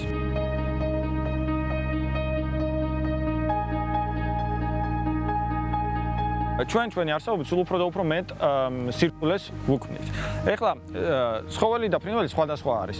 აი მაგალითად ფრინველის ერთ-ერთი კარგი გმირი არის კირკიტა. არის პატარა მტაცებელი მიმინოსავით, ყველას რასაც მიმინოს ნახავთ თბილისში, სიამდვილეში კირკიტაა 95%. კირკიტა ძალიან კარგად ეგუება ადამიანს. ანუ ეს ის ცხოველია, რომელიც მე მგონი მოიგო იმისგან, რომ დიდი ქალაქები აშენდა. მაღლივი კორპუსები, როგორც ნუცუბიძეზეა, არის კირკიტასთვის იდეალური საარსებო გარემო. მისთვის ეგ არის კლდე, რომელსაც ვერავინ ვერ შეეხება. მაგრამ არიან ისეთი ცხოველები, როგორიც არის მელია, წავი და არწივები და სხვა, რომლებსაც რაც კი უფრო შემოდის ადამიანი მათ საარსებო გარემოში, მით უფრო და უფრო უმცირდებათ შანსი, რომ საერთოდ გამრავლდნენ ოდესღაც. წავი არის ერთ-ერთი ასეთი ცხოველი, პატარა შეწუხებაც კი და წავისთვის უკვე შეუძლებელი ხდება არსებობა. არა და არაფერი არ არის. მშვენიერი მდინარეა მტკვარი, სავსეა თევზით. თუნდაც რომ რაღაცები ჩაედინება მტკვარში, წავისთვის რეალურ პრობლემას არ წარმოადგენს. თავარია წავისთვის იყოს ეს ერთი პატარა კუნძული შენარჩუნებული.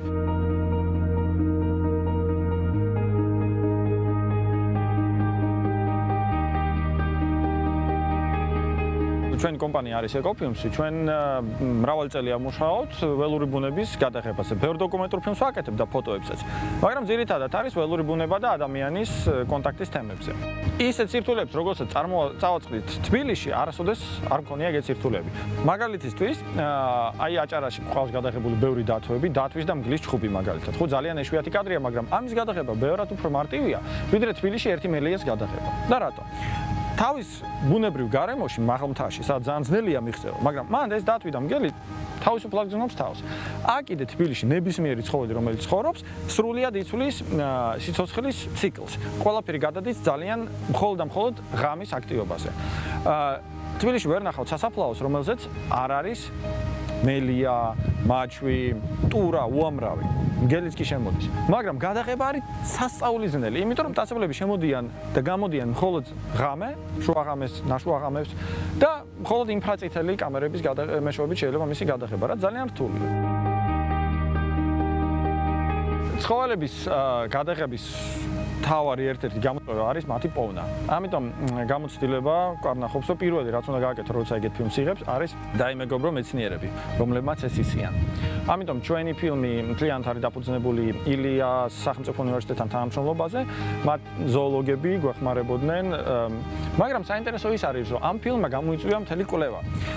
ზოოლოგები, რომლებიც ძალიან კარგად იციან საქართველოში სად რა ბინადრობს და ბრწყინვალეთ ერკვევიან თავის საქმეში, აღმოჩნდა, რომ თბილისში და მის შიგნით და ცოტა გარეთაც ფაქტიურად ვაკუუმია. ინფორმაცია სად რა ბინადრობს, რა ცხოვრობს, არ არსებობს. ყველა კვლევა არის რომანტიულ მთებში და აქვე ჩვენთან სანაგვეზე რა ბინადრობს არავინ არ იცოდა. ამიტომ ფაქტიურად ჩვენმა კომპანიამ დავაფინანსეთ საკმაოდ საფუძვლიანი კვლევა. მთელ თბილისში გვეყანა ათობით ფოტოხაფანგი, რომელიც აფიქსირებდა ამ ცხოველებს. მე ამ მასალას ვაანალიზებდით მეცნიერებთან ერთად და მე უკვე იქიდან გამომდინარე გეგმავდით გადაღებებს. ზოგან გაამართლა, ზოგან ვერ გაამართლა, მაგრამ საკმაოდ ბევრი ინფორმაცია შეგროვდა ამ ფილმის გადაღებისთვის თბილისის შესახებ, რაც ასეთვე მეცნიერებას გამოადგება. შეუძლებელია პირდაპირ მიხვიდე კამერით და გადაიღო. უნდა წინასწარ ჩაუსაფრთხე იქ, სადაც ბუნაგი იქნება. მაგალითად, რუსთავთან გვაქვს 25 მეტრიანი მაღალძაბვიანი ელექტროგადამცემი ხაზზე დამონტაჟებული ჯიხური, სადაც მე ერთი ოპერატორი ვჯდები, აქ პატარა გასახედი ფანჯარა და ზუსტად ჩემს პირდაპირ 100 მეტრში არის ეგეთივე ელექტროგადამცემი ხაზზე არწივის ბუდე. ეს არწივი არის ერთ-ერთი იშვიათი ბექობის არწივი, საქართველოს ერთ-ერთი იშვიათი სახეობა. და ამ არწივის გადაღებას იმდენი დრო და ფული დაუხარჯეთ, რაც ალბათ ნახევარ ფილმზე წავიდოდა. და აქაც ბედმა არ გაგვიღიმა, არ დაიბუდა იმ წელს არწივმა. თუმცა მაინც შევიდა ფილმში არწივის ეპიზოდი. სკოლის გადაღება შეიძლება ორნაირად. ერთი არის მიპარვით, მეორე არის ჩაჯდომით. მიპარვით შეიძლება ფოტოს გადაღება, მაგრამ ვიდეო ძალიან ძნელია და ვიდეოს გადაღება მდგომარეობს იმაში, რომ ზიხარ დღეები, საათები, ერთ პატარა სამალავში გამოყოფილია მარტო კამერის ობიექტივი და კიდე ან გაგიმართლებს, ან არ გაგიმართლებს და ნუ აი ძვეებერთელა მოთმინება გჭირდება და ფაქტობრივად იქ ცხოვრობ. საკმაოდ სპეციფიური საქმეა რა, ბევრს არ შეუძლია ამის გაკეთება, მაგრამ ჩვენ გვიყვარს. მოკლედ, ყველა გაოცებულები დავრჩით ალბათ ამ სიუჟეტის შემდეგ, არც წავზე არაფერი ვიცოდით, რომელიც დიღმის ჭელებშია, არ წივზე, რომელიც რუსთავშია და ფასკუნჯიც საერთოდ თუ იცით რომ არსებობს ყველას ლეგენდა, ყველას ზღაპრის თემობრივი. სხვათა შორის ლილოში ბინადრობენ და ასევე ლილოელი ფასკუნჯები ყავს. კი და ვაშლოვანში არის ძალიან შედარებით დიდი რაოდენობა. ასე რომ ფილმს ველოდებით, როდის აპრემიერა? 22 ნოემბერს არის პრემიერა, ზუსტი ლოკაცია ჯერ არ იცით, თუმცა კი აუცილებლად დაანონსებთ და ჩვენც დავუანონსებთ მაყურებელს, რომ აუცილებლად სანახავთ. ალბათ კატეგორიაც ისეთი იქნება, რომ მაგალითად ბავშვებთან ერთადაც შეგვიძლია. საგანმანათლებლო ფილმი არის, ნამდვილად ბავშვებთან ერთად აუცილებელიც კი ამისვლა. და იმედია ეს ფილმი ბევრს შეცვლის ჩვენს ცნობიერებაში, რომ უფრო გავუფრთხილდეთ.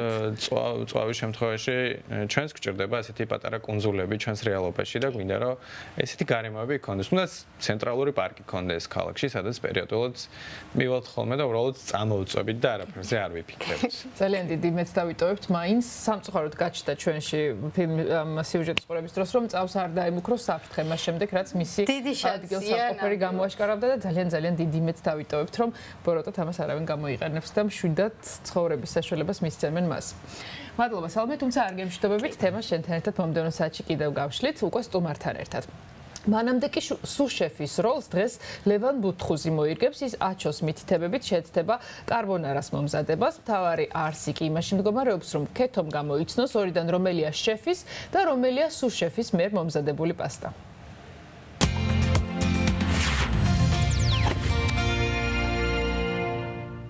3 2 1 და ვტრიალდებით ერთმანეთისკენ. Wow!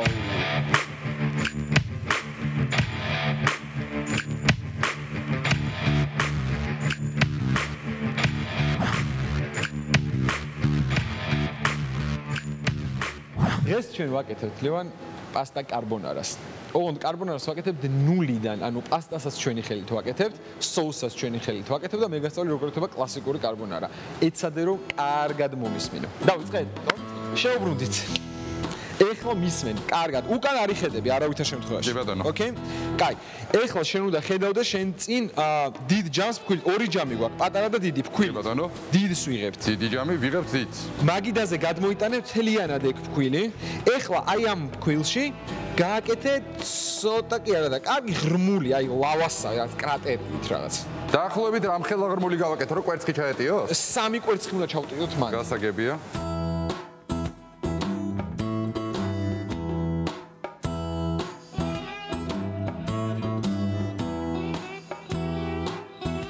ბურთს რო შეკრავ, ხო, დაიჭირე მარცხენა ხელით და მარჯვენა ხელის აი ცერათითის ბალიში, ხო იცი? ქვედა რა. აი მაგით უნდა გაწელო, წარმოიდგინე, გაწელე ცომი წინ, უკან წამოიღე, გაწელე, უკან წამოიღე. სასტრაფოდ გაჭერი პასტის გუნდა ორად. რო გაჭრი, ნახევარი გადადე, ნახევარი აიღე და გააბრტყელე. შენგან მარჯვნივ დევს პასტის საფრთხელებელი. ხედავ, მანუალური პასტის საფრთხელებელი. კი ბატონო. ამ პასტას აქვს საფრთხელების 3 განყოფილება. 2 საჭრელია, 1 გასაფრთხელებელი. გასაფრთხელებელში შეერჭე ეს აუცილებლად. ცოტა ფქვილი მოაყარე აი ამ გასაფრთხელებელს თვითონ, სადაც პასტა უნდა ჩაუშვათ. მოვაყარე. პასტაც ცომის დარწმუნდი რომ ფქვილიანია, სისქეს არეგულირებს საფრთხელები, მრგვალი უნდა იყოს.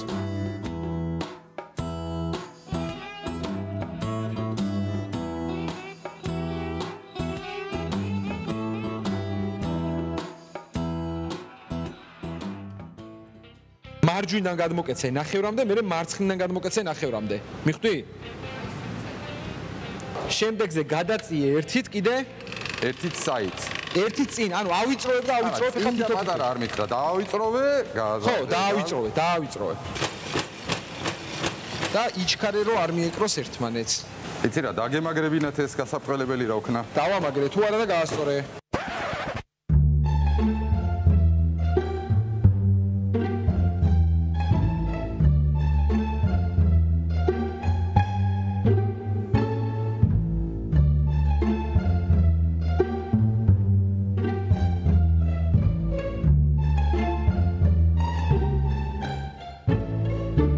აბა რა ხდება დაჭერი ვერა ხო კიდე ჯერ რას ნიშნავს ვერა ჯერ თქვენს გასაკეთებელ საქმეს ვაკეთებ ანუ ვამაგრებ დამჭრელს რომელიც არ მაგრდება იმიტომ რომ მაგით არის სხვანაირი ფორმის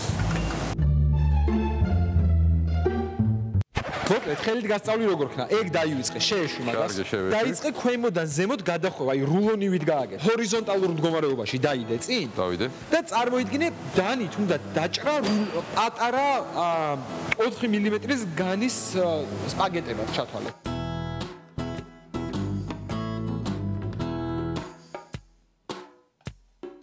პროიგენი აუცილებლად მიეკრობა ეხლა ერთმანეთს გაშალე ეხლა ხელებით კარგად აძენძე ესე აწეწე და მოაყარე ფქვილი ოღონდ ფქვილი არ დაინანო ნუ არც ისე არ თან რო ფქვილი ანუ ამბავი რა არის რომ წვრილი ისინი მქონდეს რა ქვია ბევრი ხო ატრია გადადეს ასწრაფოდ გვერდზე ვერაფერს ვერ გადავდებ გვერდზე ჯერ უნდა ავძენძო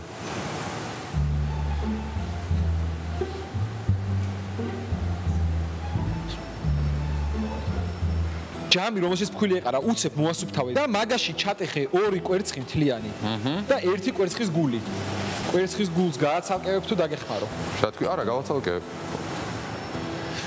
ეხლა მაგ პარმეზანს უნდა ხედავდე შენგან მარჯვნივ ალბათ პარმეზანის ყველის ნაჭერს ჩემგან ხო მე და სახეხი აიღე და ეგ ყველის მაგ ყველის რაღაც 3/4 ჩაახერხე მთლიანად მაგ კვერცხს 3/4 ისე გავაკეთო რომ ძალიან პირველიანი არ იყოს ხო ანუ ჩათვალე აი 3 თითით ამოიღე რა წერა საჩვენებელი და შუა თითით ამოიღე და რაც ამოყვება ეგ ჩაყარე დაფა გადმოიტანე დანა აიღე და ლორს ვჭრით კი არა და ბეკონი უკაცრავად ბეკონი რა უნდა აქ ლორს დაჭერი კი ეხა გაზი აანთე და ტაფაზე გადაიტანე პირდაპირ მაგას ზეთი არ უნდა როგორ მიგდის საქმე მადლობთ კარგად რაღაცა თვალთაყოფილი არ უნდა იყო არა იცი რა ესეთი ექსპერიმენტის მუღამი მაქვს და ახლა რო უყურებ არ ვიცი რა გამოვა არ ვიცი ბეკონის სწორად დავწერი თუ არა ეხლა შეგიძლია შენ ეს გამორთო ცეცხლი და ჩვენ პასტა უკვე უნდა ჩაუშვათ წყალში პირდაპირ ჩავყარო თუ რამე წესი აქვს არაფერი წესი არ აქვს პირდაპირ გაშალე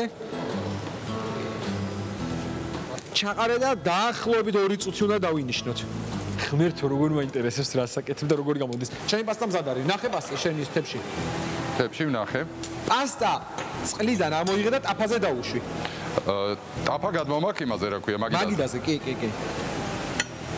ეს პასტა და ბეკონი კარგად აური ერთმანეთს და ვიწყებთ კვერცხის დაშვებას კვერცხი დაუშვი კარგად ისეკე კვერცხს რო დაუშვებ უცებ ეს არ უნდა მოგიმზადდეს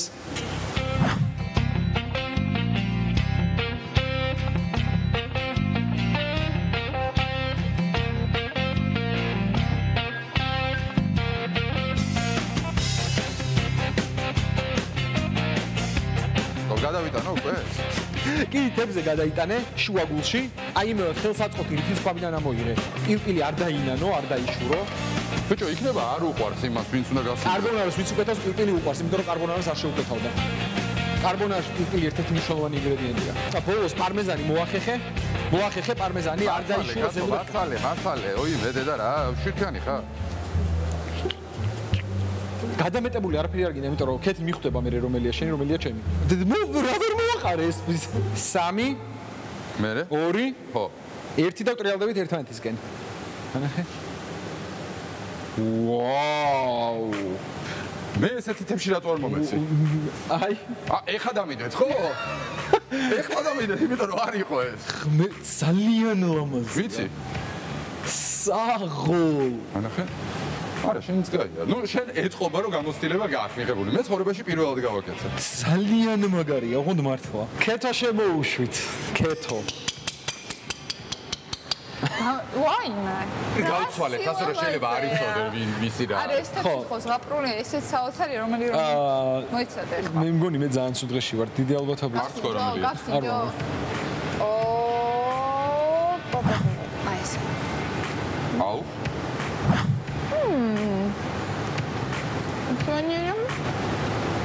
ლევან გონი მარილი დაგაკულა ცოტა. შეიძლება, არ ვიცი, თავს ვერ დავდებ.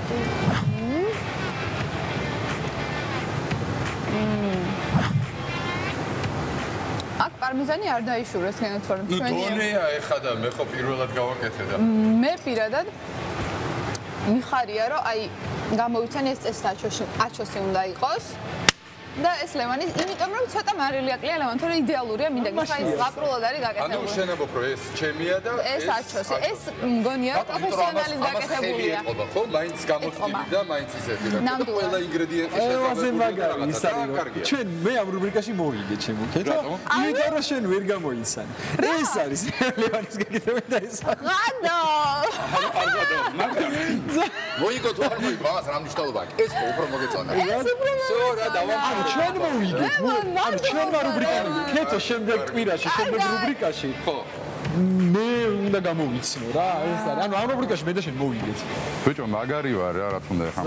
გემრიელია. რაც მე ექსპედიციებში და ტყეში მიკეთებია არარსებული ინგრედიენტებიდან რაღაც საჭმელები, მე ჩვეული ვარ. ძალიან სასიამოვნო უნდა იყოს შენ თერთად საჭმლის კეთება. დებიუტი, ეს იყო პირველი და ძალიან მაგარია. კარგად ზანდებოდეთ გემშვიდობებით, შემდეგ კვირას მე უკვე აღარ ვიქნები სამწუხაროდ, მე ჩემი ეთერი მეწყება. უი, ხო, მართალია. შემდეგ კვირამდე გემშვიდობებით, ჩვენო მეგობრებო და შემდეგ კვირაში თეთროს რუბრიკაში შევიჭრები მე. კარგად იყავით.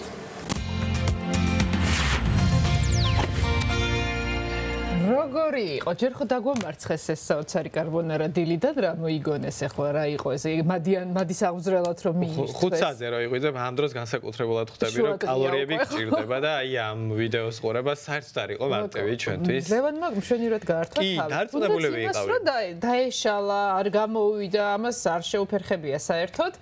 და ალბათ ესეც არის ერთ-ერთი პრინციპი, ხო, სამზარეულოში, რომ გული არ გაიტეხო, ცხვირი არ ჩამოუშვა და ამაყად გააგრძელოს მიუხედავად იმისა, რომ სათანადო თეფშს არ მოგაწოდიან. არა, მე მაინც გონი რომ იქ იყო ის თეფში, უბრალოდ არ მიაქცია ყურადღება რომელი არის პასტის თეფში.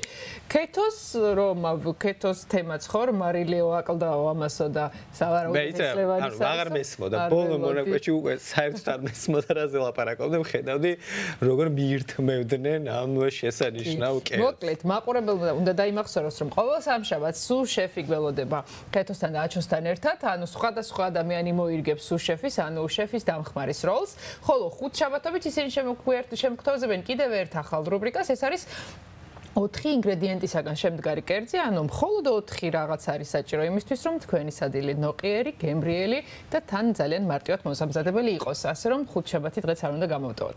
მანამდე მე და შენ გავაგზავნოთ. და თან ბარემ ვისარგებლებ და ლევანის ჩვენს მეგობარს წარმატებებს უსურვებთ გადაცემის. თავარ არხზე ისინი დაიწყებენ მალე კიდევ ერთ ახალ გადაცემას. ახალგაზრდა პიანისტი, რომელმაც წარმატება არაერთ პრესტიჟულ ფესტივალზე მოიპოვა. გიორგი გიგაშვილის ბოლო აღიარება 2019 წლის ქალაქ ვიგოში გამართულ საერთაშორისო კონკურსს უკავშირდება, სადაც მან პირველი პრემია მოიპოვა. ჯილდო ქართულ პიანისტს სოფლიოში სახელგანთქმულმა პიანისტმა მართა არგერიხმა გადასცა. ახალგაზრდა მუსიკოსი ამჯერად ქართველ მსმენელთან შესახვედრად ემზადება კონცერტამდე 2 თვეა დარჩენილი, თუმცა ეს ძალიან ცოტა დროა იმ რთული პროგრამის მოსამზადებლად, რომელსაც გიორგი მსმენელს შესთავაზებს. ანი მარღანია ესწრებოდა რეპეტიციას, ვნახოთ სიუჟეტი. რომ არა მუსიკოსი ვიქნებოდი ფორტეპიანოს ამწყობი. მაინც მუსიკასთან. კი, მაინც მუსიკასთან მივდივარ.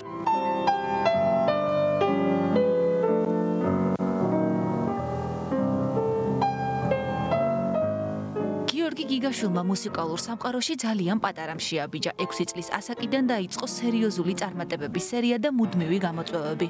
ალბათ სწორედ ამიტომ საკუთარ თავს მთლიანად მუსიკაში ხედავს.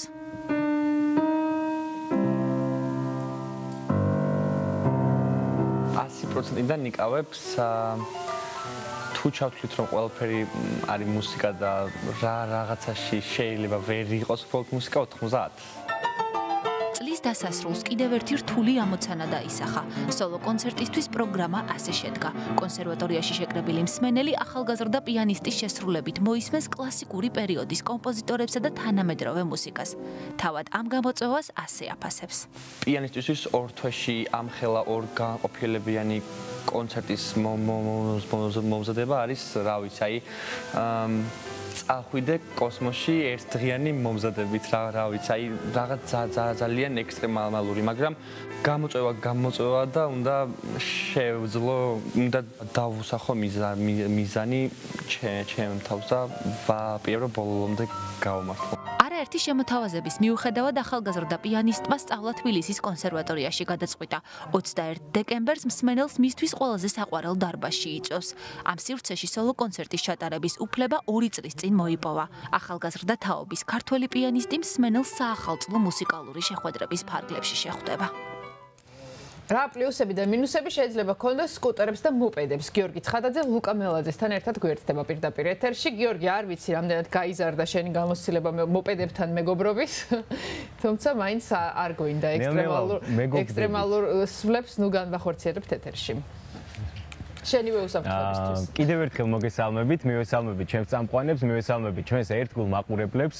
ასეთ არაჩვეულებრივ ადგილას ვართ და მეც მეგობდები ნელ-ნელა სკუტერებთან და მოპედებთან. ლუკა მეხმარება ამაში.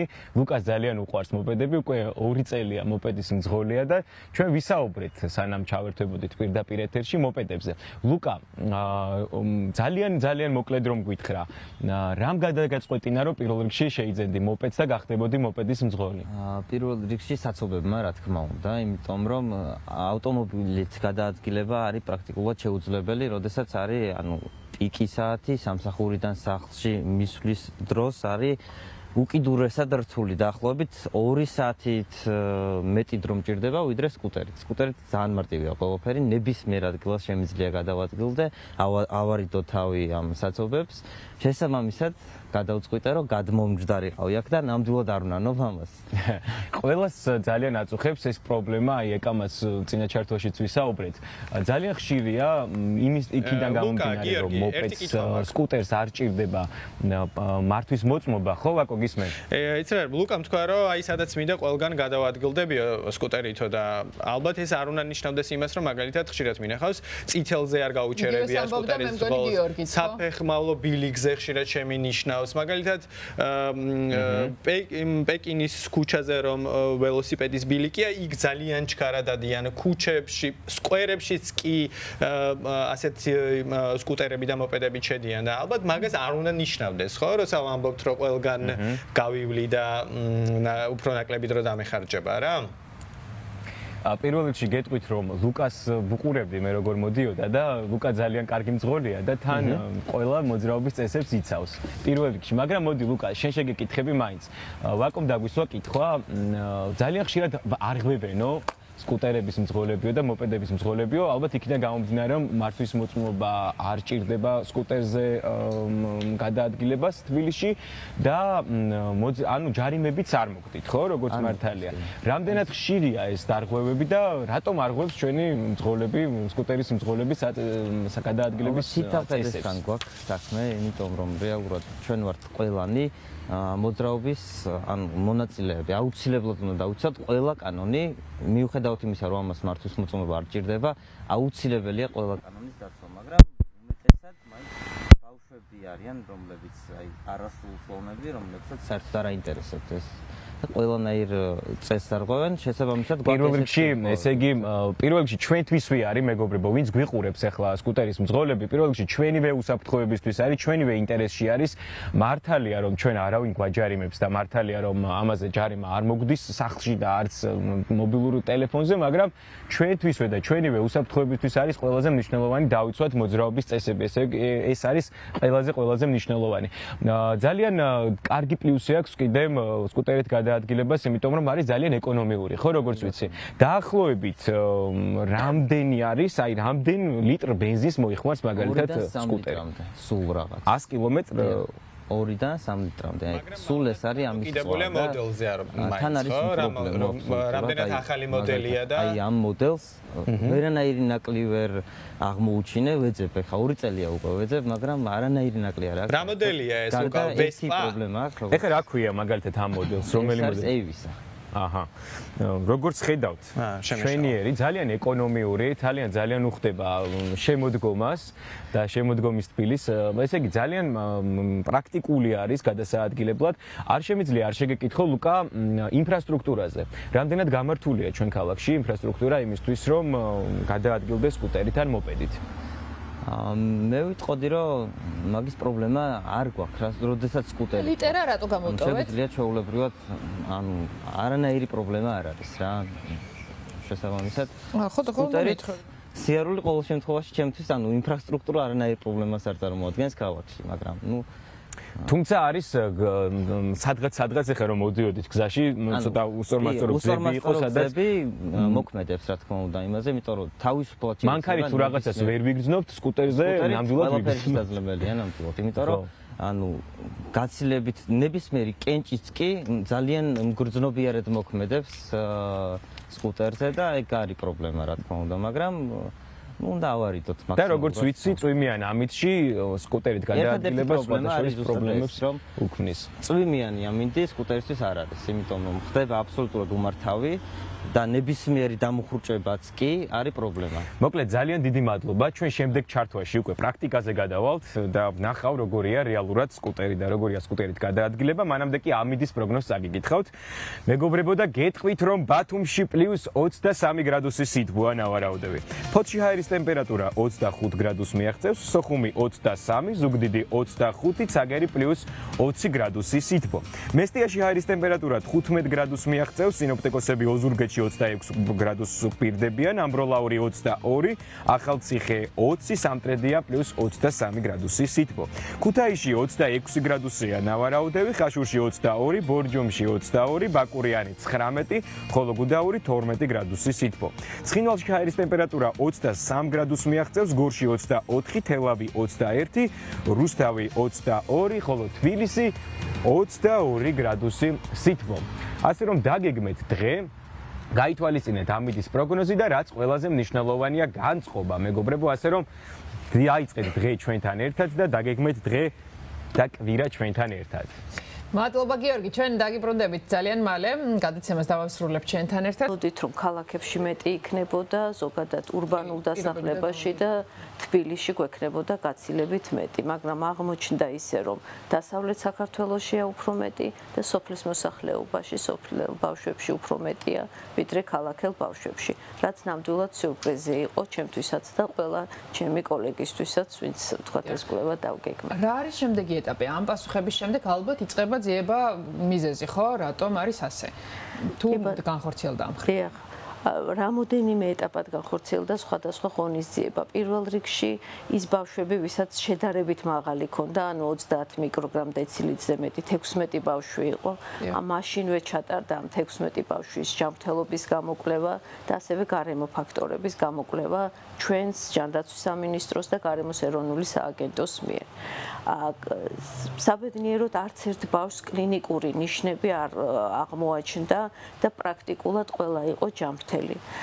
ამის შემდეგ დაიგეგმა სახელმწიფო პროგრამა, რომელიც მიქსის კვლევაში მყოფ ბავშვებს, ვისაც 5 მიკროგრამ დეცილიტრზე მეტი ქონდა ტყუის შემცველობა სისხლში, მათი ოჯახის არასრულწლოვან 18 წლამდე ასაკის ოჯახის წევრებს და ასევე ორსულებს უფასოდ მოიმსახურებოდა, რაც მოიცავს სისხლში ტყუის განმეორებით გამოკვლევას, რენტგენოლოგიურ გამოკვლევებს, ლაბორატორიულ გამოკვლევებს და თუ კი საჭირო გახდა მედიკამენტოზურ ჩარევასაც, როგორც ამ ბავშვებში, ასევე მათი ოჯახის წევრებში.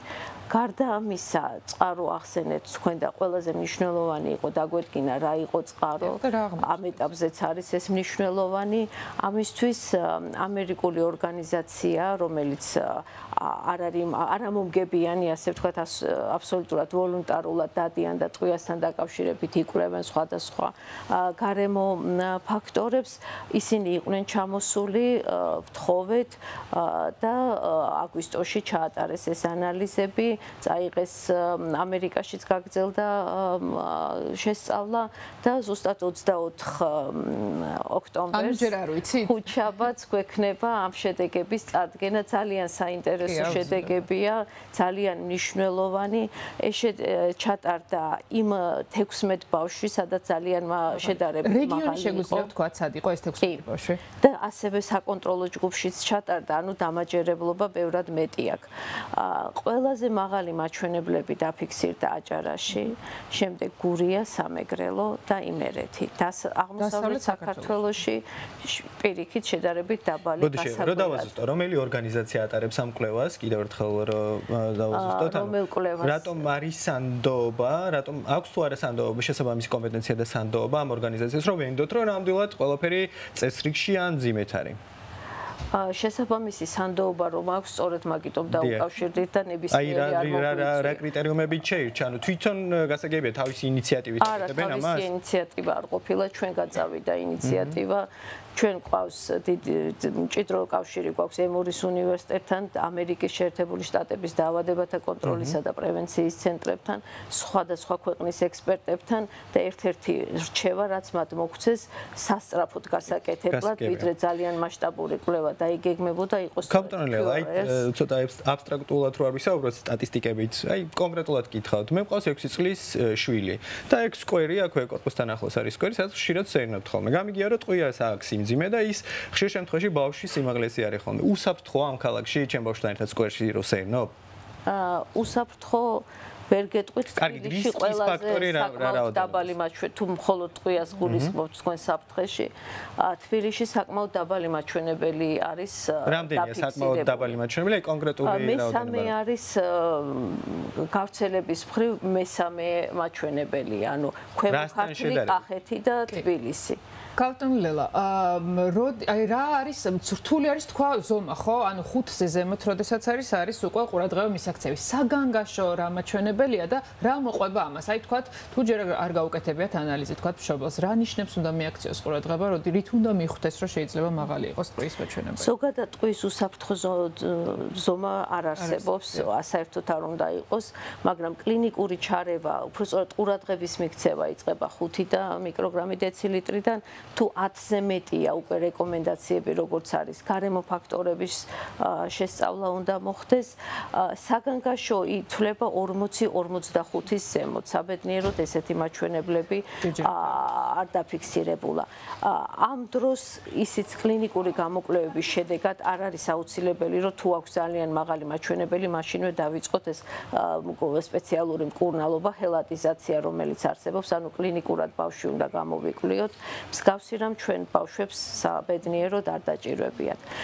ისეთი სპეციფიური ტყვიაზე გამიზნული და ტყვისთვის დამახასიათებელი სიმპტომები არ არსებობს. ეს არის ზოგადი განვითარების სიმპტომები, ძირითადად არის კონცენტრაციის ნაკლებობა, ბავშვს უჭირს ყურადღების გამახვილება, არის ძალიან ჰიპერაქტიული, უჭირს გონებრივ განვითარებასაც აფერხებს. ერთ-ერთი ყველაზე მნიშვნელოვანია ჩვენი მომავალი თავისთვის. რა თქმა უნდა, ძალიან მნიშვნელოვანია, სწორედ ამიტომ ამ ხელა ყურადღება ექცევა ტყვისაზე. ძირითადი გამომწვევები, ხო? რამდენიმე მნიშვნელოვანი ფაქტორი ჩამოთვალოთ რა არის, რაც იწვევს ტყვის რაც არის მეცნიერებაზე დაფუძნებული და სხვადასხვა ქვეყნების გამოცდილების გათვალისწინებით, პირველ რიგში ეს არის ტყვის შემცველი საწვავი, რომელიც კვლევის შედეგად პრინციპში დაგდგინდა, რომ ნამდვილად არ არის ტყვია საწვავში, თორემ სხვა შემთხვევაში, თქვა თბილისში და დიდ ქალაქებში ბევრად მაღალი მაჩვენებელი გვექნებოდა.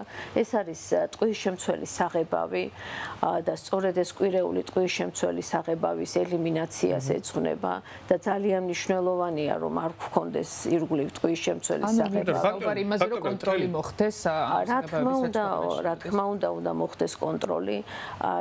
ეს არის იგივე საღებავი, რომელიც ტყვის შემცველია გამოყენებული სათამაშოების შესაფერად, სხვადასხვა ჭურჭლის შესაფერად გამოყენებულია კოსმეტიკაში.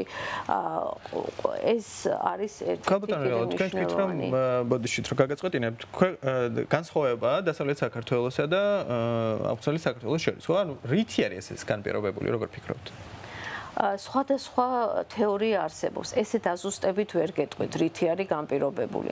აი ეს 24-ის შირაკვლევის პრეზენტაციაც გვექნება, გარკვეულად შეიძლება ახსნას. ამას ეკმიანებოდეს და ამ კითხვაზე გასცეს პასუხი. მაგრამ ამაზე არ ვჩერდებით და ეხლა მუშაობთ მე სხვადასხვა მეთოდოლოგიებზე, რომ უკვე საქართველოს მასშტაბით უფრო ფართო მასშტაბიანი კვლევა ჩავატაროთ ამ მიზეზებთან დაკავშირებით. ძალიან გვეხმარება გაეროს ბავშვთა ფონდი, გვეხმარება Public Health England ესეთი ორგანიზაცია და ძალიან ბევრი ექსპერტია ამერიკის CDC ჩართული, რომ ერთობლივად ყველაზე ხარჯთეფექტურად და ანუ ეფექტიანად განვახორციელოთ ეს კვლევა. და ერთხელ შევახსენოთ თარიღი, ხო?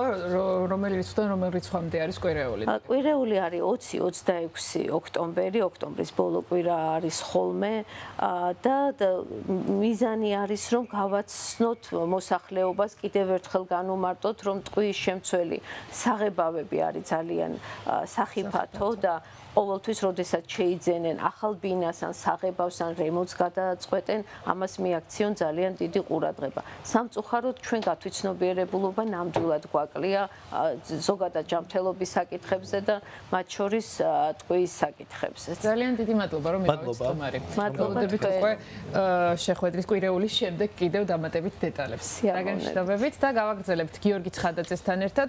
ის დილიდან, რა თქმა უნდა, არის ქუჩაში და მოპედზე თუ სკუტერზე საკუთარ ძალებს მოსინჯავს ალბათ. გიორგი, კიდევ ერთხელ დილამშვიდობისა, ეკა, დილამშვიდობისა, მივესალმებით ჩვენს მაყურებლებს. აი, აღვიჭურვე. ეკიპირება არის. ხო, უსაფრთხოების ნორმების დასაცავად აუცილებელი არის ეს ეკიპირება. სრულფასოვანი, ხო, გიორგი, იმისთვის რომ იყვნენ უსაფრთხოდ. აუცილებლად. ლუკა, კიდევ ერთხელ დილამშვიდობისა. ესე იგი, ეკა გვეკითხება, ხო ყველაზე მნიშვნელოვანია უსაფრთხოება და ყველაზე მნიშვნელოვანია, რომ ყველა ვინც მოპედის მძღოლი ხართ, ან გადაწყვეტს, რომ გახდეთ სკუტერის მძღოლი, აუცილებლად ჩაფხუტი უნდა დაიხუროთ. სასურველი იქნება, რომ შესაბამისი კოსტიუმი და ტანსაცმელი ჩაიცვათ, რომ დაიცვათ საკუთარი თავი და სხეული დაზიანებისგან, თუმცა მე მგონი კანონი არ არეგულირებს, ხო, ამას თუ არეგულირებს? ყველა წესი შეიძლება დავარღვიოთ აბსოლუტურად, არ დავემორჩილოთ არანაირ პატრულს და არაფერს, მაგრამ აი ეს არის აუცილებელი. რაც ყველაზე მნიშვნელოვანია, როდესაც ვატარებთ სკუტერს, იმიტომ რომ გვიცავს, რომ არ დავიხოცოთ უბრალოდ რა. ეს არის ის, რაც გვიხანგრძლივებს სიცოცხლეს, თუ ყველაფერი ყველაზე ცუდად მოხდა, თავს იცავს და ყველაზე მნიშვნელოვანია ეს, რაც რა ვიცი, ყველა წესი დაარღვიეთ შეიძლება, მაგრამ ეს არა. პირველ რიგში ყველა წესი დაარღვევთ, მეგობრებო, მაგრამ ეს აუცილებლად გაითვალისწინეთ. მოკლედ, მოდი ლუკა. ყველა წესი დაარღვევა ამის გარდა. ხო. მოდი ლუკა, გადავიდეთ პრაქტიკაზე, თუ შეგიძლია რომ ასწავლო, მე ერთხელ ვარ არ დაგიმალავ და მოპედზე დამჯდარი თუ როგორც არის და ეხლა პირდაპირ ეთერში მინდა რომ გავატარო ეს მოპედი. ამიხსენი თუ შეიძლება ჩვენს მაყურებლებისთვისაც ალბათ საინტერესო იქნება კონკრეტულად აქ რა ხდება და როგორ ხდება, ვინც აპირებს მოპედის შეძენას. ესე იგი, დასკუპდით თუ შეიძლება, ჯერ პირველ რიგში. აბა აქ რა შემდეგ საყრდენს აცლი გამოაცლო, საყრდენი გამოაცლო. მოიცა მე არ დავკურდეთ. შეგიძლია რომ მუხრუჭი გამოიყენო მაგისთვის. ფეხით დადგა, ორივე ფეხი, იმიტომ რომ დაიჭიროს სკუტერი. ი ბატონო. შემდეგ გადავწევთ. ამას და ეს არის სტარტერი. დიახ. და ეს არის მუხრუჭი. სტარტერს ვაჭერთ და მუხრუჭს და ოდნავ გას. ეს ხმა უკვე მომწონს მეგობრებო. ნო. რამდენი ცხენია აქ? აქ დაახლოებით 4 კვიცია. 4 კვიცი ყავს ეკა. მოკლედ ესეთი ამბავია. ეს უკვე მომწონს. და ვსო, ესე იგი ტორმუს აუშვებ წავალ. ძალიან მარტივია მეგობრებო, ასე რომ ასათვისებლად ძალიან მარტივია, თავარია წონასწორობა უკეთესად დაიუჭიროთ. კარგი, მოდი ახლა ლუკა ამიდის პროგნოზს წავიკითხავ და ამიდის პროგნოზის მერე შენთან ერთად გავისეირნებ სკუტერით. და პრობლემა არ მაქვს მე. კიდევ ერთხელ ძალიან დიდი მადლობა რომ დილი და ჩვენთან ერთად ხარ. წავიკითხოთ, მოდი ამიდის პროგნოზი და გეტყვით რომ ბათუმში +23 გრადუსი სითბოა ნავარაუდევი. ფოთში ჰაერის ტემპერატურა 25 გრადუსს მიუახლოვდება. სოხუმი 23, ზუგდიდი 25, ცაგერი კი +20 გრადუსი სითბო.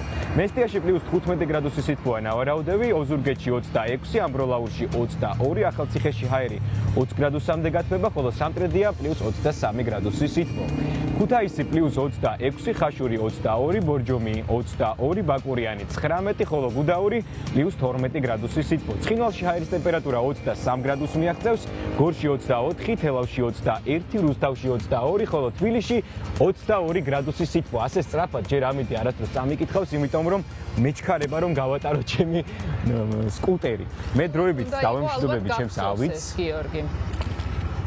და იმედია პირველი არის მოსინჯა ალბათ მანამდე სკუტერის ზედალები, ხო? ფრთხილად იყავი უბრალოდ ამას გირჩევთ. ნამდვილად, იმიტომ რომ სკუტერი და იმედია რომ ნაკლები პასუხისგებლობა გაქვს როგორც ძღოლს. განსაკუთრებით ჩემ მეზობელს მინდა მიმართო, ვისაც სკუტერი იყავს, აი ძრავით ვცნობ ხოლმე ღამე რომ მოდის და იქნებ რამე შეაშველოთ მაგ სკუტერს, იმიტომ რომ ყოველ საღამოს ხვდები რომ სახში ბრუნდება მეზობელი ამ სკუტერით. შენი მეზობელი ჩვენიანი ყოფილა, ესე მეც მიყვარს ესე. მოდი მივცეთ საშუალება რომ გაიაროს. უფრო მაღალ ტონებშია? აი, ლუკა, წავედით, ხო? აბა დაგვიდექით მეგობრებო გვერდში.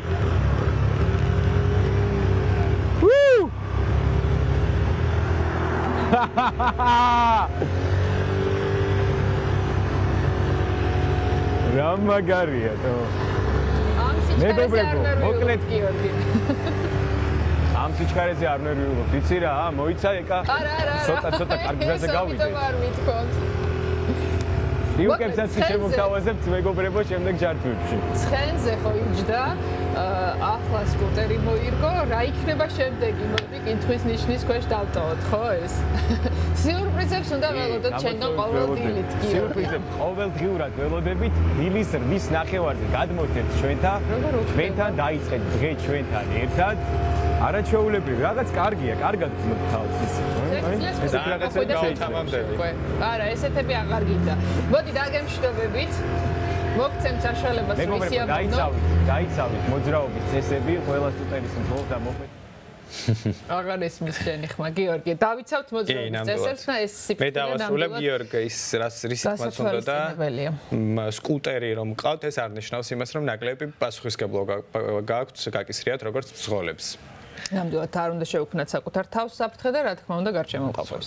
დილის გადაცემა ამით დასრულებულია. გისურვებთ რა თქმა უნდა პოზიტიურ და მშვიდობიან დღეს. ხვალ ოთხშაბათია და დილის რის ნახევრიდან ტრადიციულად თქვენთან ერთად ვიქნებით, იმიტომ რომ უფრო კარგი განწყობა შეგიქმნოთ, უფრო მეტი ამბავი გაგაგებინოთ და რა თქმა უნდა სტუმრებსაც შეხვდებით სხვადასხვა აქტუალურ თემაზე. წინ 10 საათია და გააგრძელებს უკვე ფორმულა ნიუსით სალომე ნინოა. ნახვამდის.